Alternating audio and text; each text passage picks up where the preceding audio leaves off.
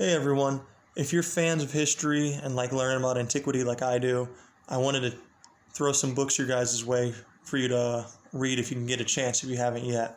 This first one is Philip and Alexander, Kings and Conquerors by Adrian Goldsworthy.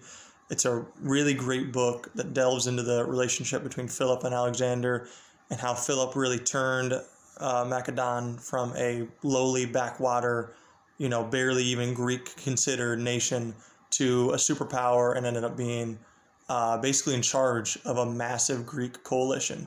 And it explains how Alexander got to the situation to do everything he did in his war against Persia. It's a really great book. I found it at my local library. It's pretty thick, but it's worth the read. I'm also starting this one, Rise of Athens by Anthony Everett, and I'll let you guys know how this one goes.